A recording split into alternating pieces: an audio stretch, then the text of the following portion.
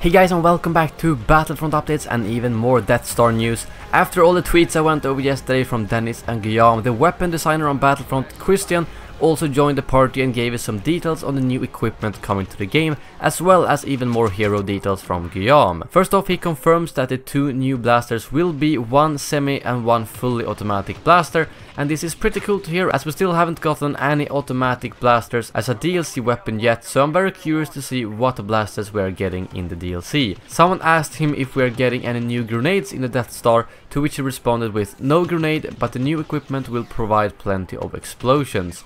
Very interesting, maybe we could see the return of some stationary explosives such as death packs.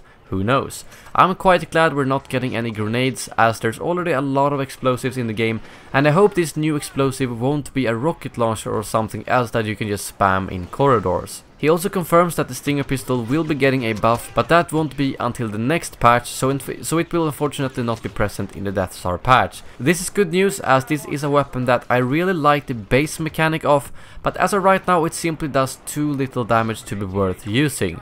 Someone asks if we are getting any new power-ups, and Christian responds saying no, we've focused on things you can equip on the soldier, which probably means star cards and blasters. Another thing he confirms is that the two new weapons is not only pistols, so my guess would be that the automatic weapon will probably be some sort of rifle. The last thing we get from Christian is an actual confirmation that the bow rifle is coming later down the line from the Rebel series. This weapon has actually not officially been confirmed up until now, but I saw it at Star Wars Celebration and it has been shown in the Bespin stream and so on. This weapon is probably not coming in the Death Star DLC, but later down the line, but it's always nice to get some confirmation.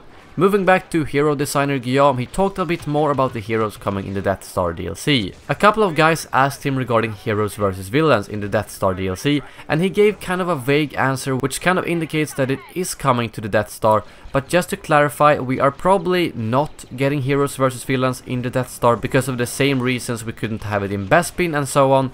You will simply have to trust me on that. I know the tweets might be a bit confusing, but I can guarantee you that we are most likely not getting heroes versus villains in the actual Death Star DLC. But he does however confirm that they are working on something secret hero related that they will be revealing later after the Death Star, which has something to do with season pass holders.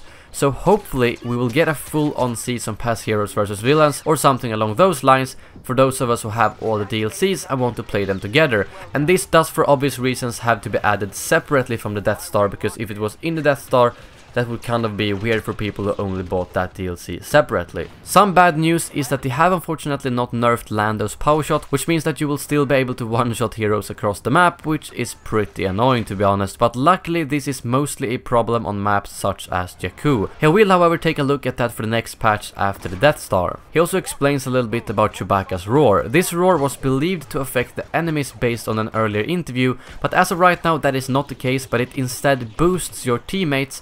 So he isn't scaring Imperials, but he boosts the Rebels instead. We don't know exactly how he boosts them yet though. He mentioned that they tried to make him affect the Imperials with control alterations, but quickly realized that it was really confusing and irritating for all players. So I'm glad they changed that to simply boosting the teammates instead. He also says that the Imperials shouldn't be close range to Chewbacca, that's for sure. So I'm glad to hear that he will be a fierce close quarter fighter, because that's the way he's supposed to be. In terms of what he is inspired by, he says that the looks is mostly based off Chewie in the original trilogy, but even episode 7 was considered in the design of his bowcaster because of how big role it has in that movie. Lastly, I want to clear something up that I kind of misunderstood with Guillaume's previous tweets. They have not made Han Solo's shoulder charge usable in air, but the opposite actually. It was possible to use it in the air before, but now they've fixed so that you need to be on the ground to use it, which makes a lot more sense.